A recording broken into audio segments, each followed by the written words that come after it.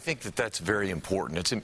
Law enforcement is an important component to long-term public safety needs, but my public safety plan focuses primarily on investing in our kids at the earliest stages, a robust pre-K program, quality educational opportunities K through 12, a summer jobs program which I've proposed for at-risk youth.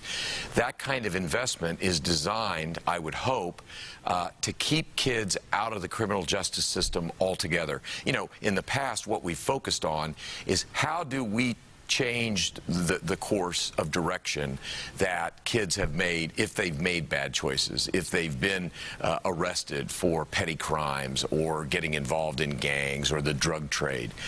I'd like to short-circuit that and try to find a way that we can protect our kids from getting involved in the criminal justice system altogether. And that begins with investment in our youth. We've talked